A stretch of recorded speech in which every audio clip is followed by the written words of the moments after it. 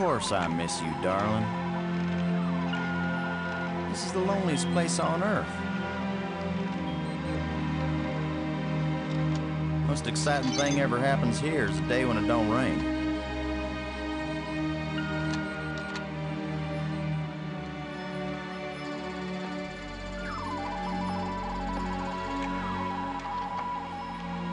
Excuse me, darling, I got some work to do. What the heck is that?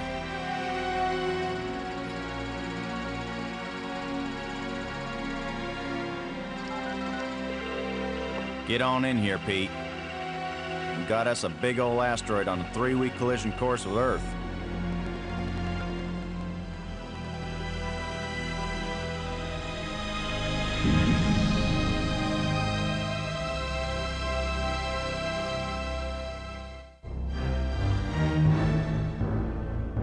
The asteroid has been named Attila, after the war leader of the Huns, who devastated Europe just before the fall of the Roman Empire. Attila was first spotted in a tracking station in Borneo. According to NASA sources, the probability of impact with Earth is 99%. 5, 4, ignition, 2, 1.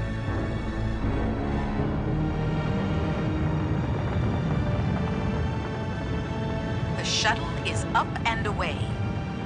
This is not a mission the shuttle was designed for, but as Mission Commander Boston Lowe said in the press conference last night, if the shuttle is the last hope of the human race, then it'll have to do the job, won't it? Wait a minute, folks. Let me introduce the landing team.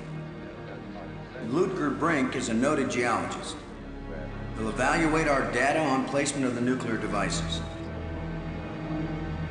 We have to be accurate. The idea isn't to blow Attila to bits. If we did, some of the pieces would certainly hit Earth with devastating effect. And now I hardly have to introduce Maggie Robbins to you. She's probably the most well-known journalist in the world. Maggie, you're famous for having once said that you never put up with censorship in any form. Now you're under NASA command. Miss Robbins is a reporter by vocation, but on this mission she's... I think I can answer the question myself, Commander Lowe. Danny, I trained for this mission, and I have work to do in laying the nuclear charges. When I come home, I'll be a reporter and tell you all about it. But during the mission, I'm part of the team, and I will obey Commander Lowe like any good soldier. That may be the biggest news story of all. Maggie Robbins obeys orders. In going over your bios, I find that Professor Brink is also a noted archaeologist, while it's well known that Maggie is a prodigy at learning new languages. Is this just coincidence? Not at all. We wanted the best and the brightest for this mission. Dr. Brink and Ms. Robbins are not narrow specialists. They are resourceful, widely educated, and creative thinkers. Does that apply to you too, Commander Lowe? My job is to keep everybody alive.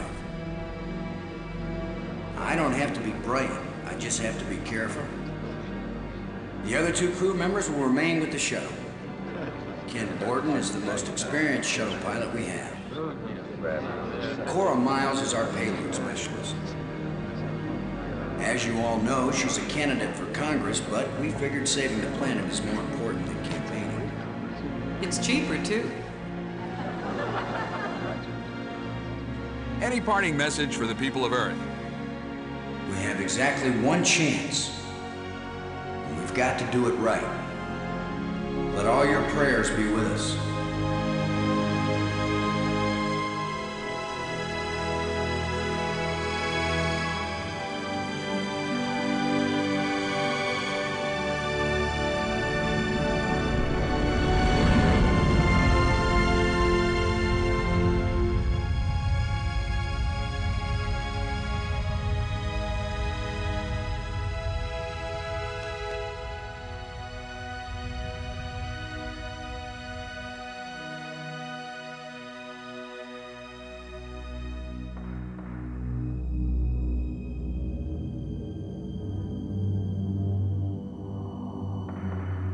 Low here. Come on out, kids. The water's fine. Robbins here. Going independent.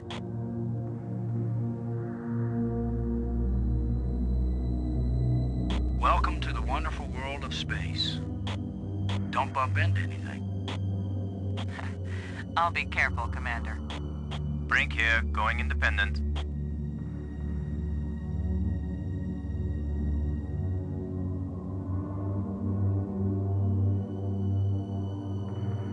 Howdy, Brink. Welcome to the place where geology and astronomy meet. A professor once told me, astronomers are geologists with clean hands and a squint. You going to quote him on that in some magazine, Robbins?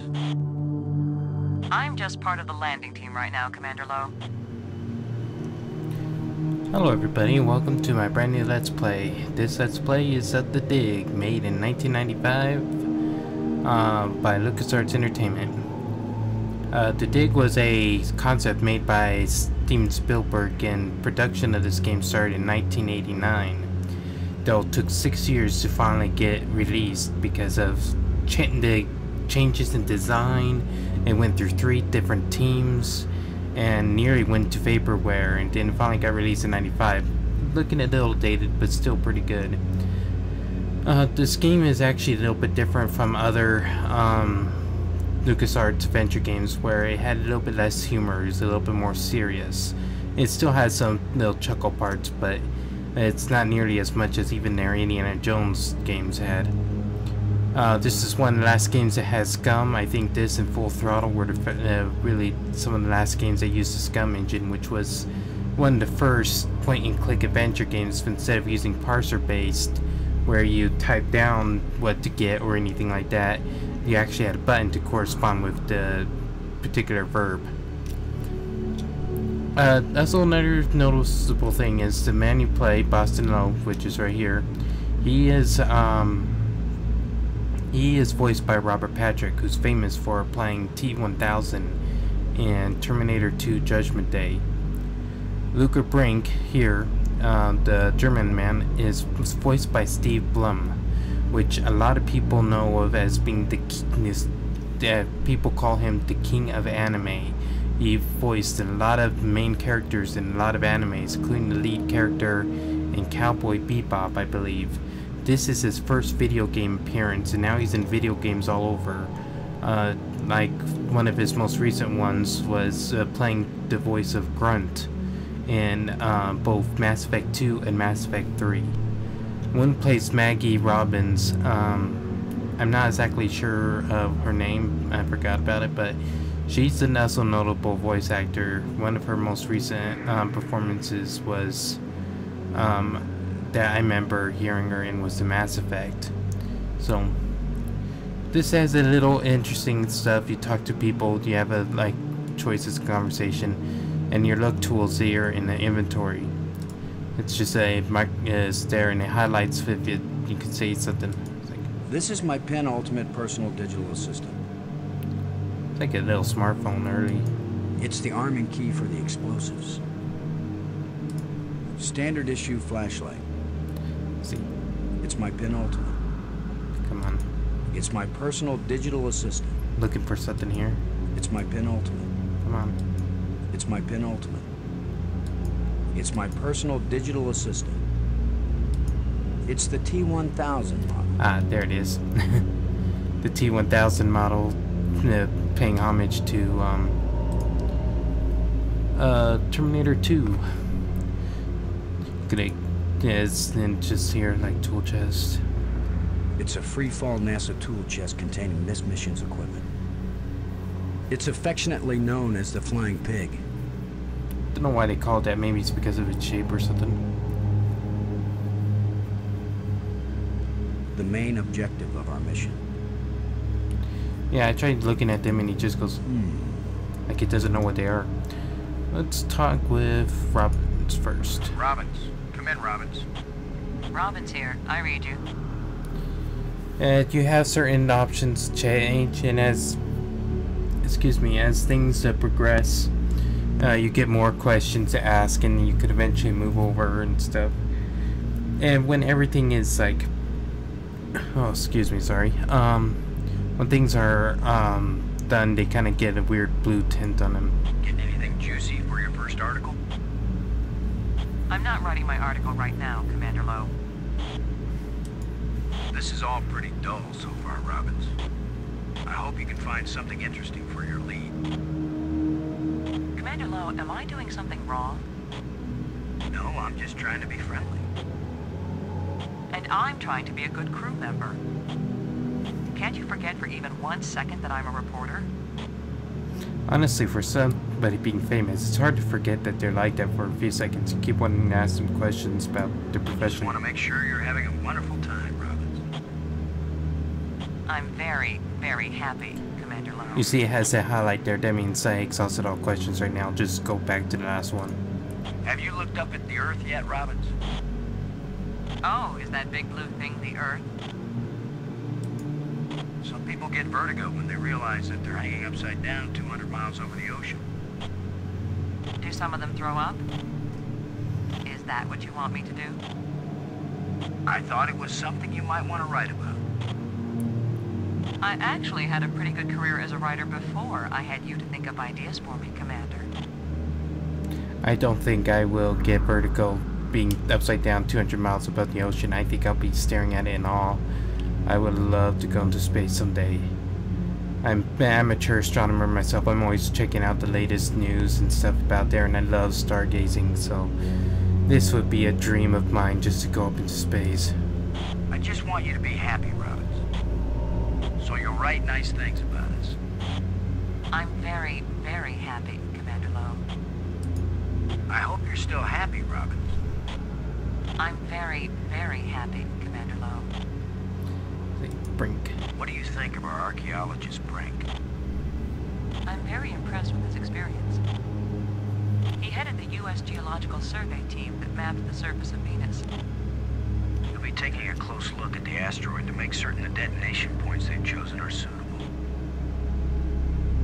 Yeah, we have mapped the surface of Venus using geologists and stuff on there. Because of course we cannot see the surface too well because of the clouds, and we can't land there. The probes that have landed on Venus melted and got crushed under the pressure because it's 3 times the pressure of the Earth, and the surface temperature is about 450 degrees Celsius, which is about roughly around 900 degrees Fahrenheit here. So you can't really go on the surface. So they used radios and stuff and to map the surface of Venus, and it's very volcanic, sulfuric all over the place there. See that big tool chest? We call it the pig. I've logged 100 hours working with every tool in the pig, Commander Lowe. Everything okay with the pig? As far as I can see, Commander. Let's see. Okay, that's it for her. Low out. Let's talk with Brink. Brink, this is Low. Do you read? Brink here. I read you. Are you getting a good look at the asteroid, Brink? I have hardly looked at anything else, Commander. Have you noticed anything unusual? No one has ever been this close to an asteroid before, Commander. I cannot possibly know what is usual or unusual. Is there anything that should make us reconsider the placement of the charges? The original choice of quadrant seems adequate, Commander.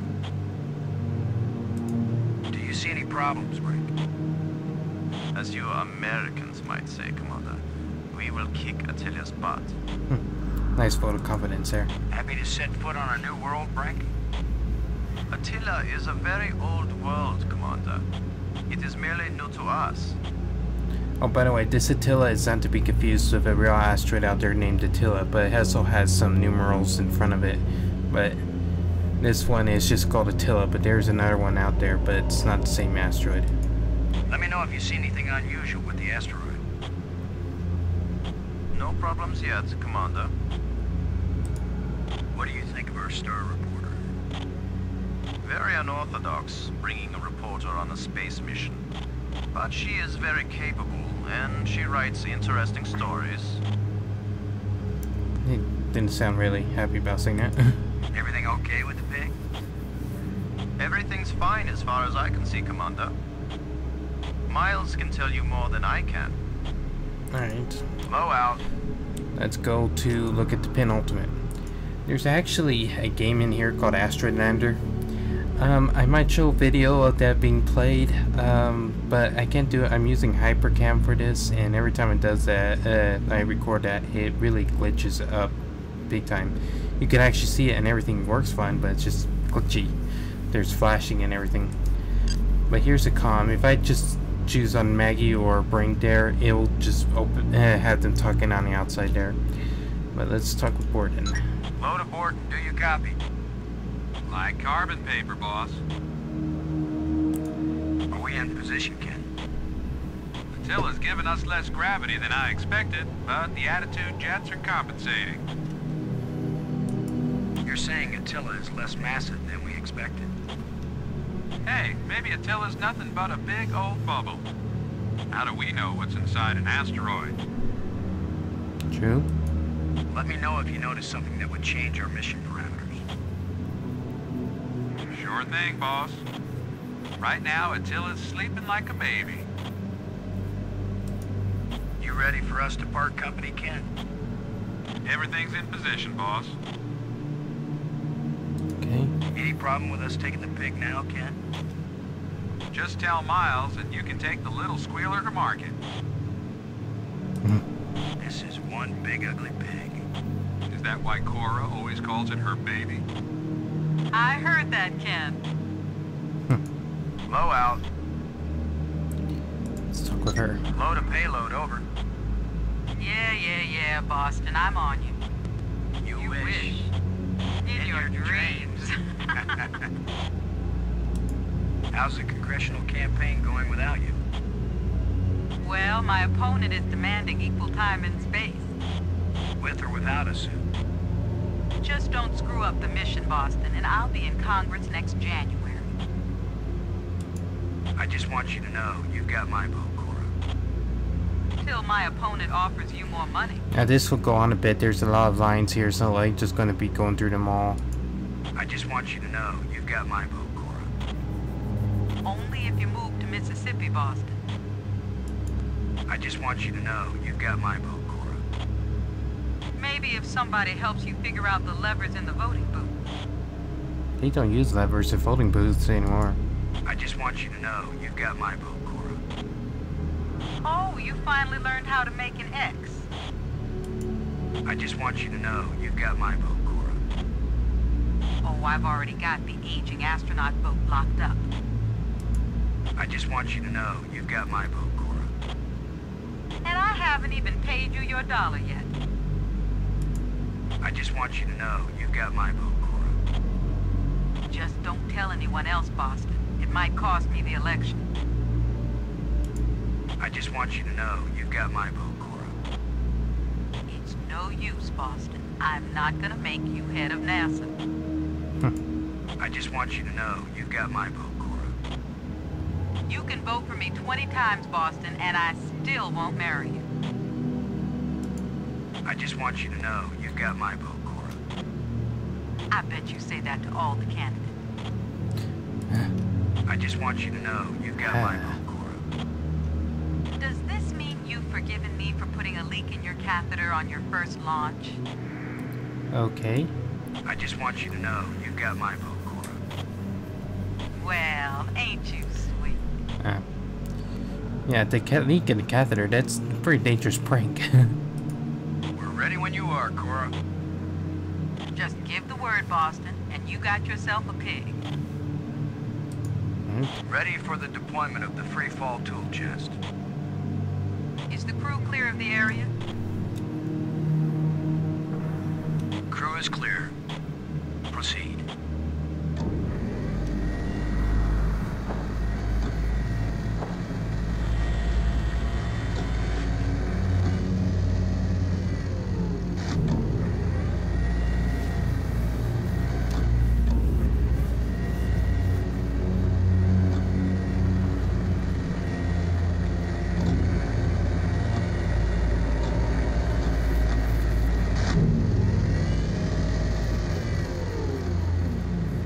Fine with the pig, Cora?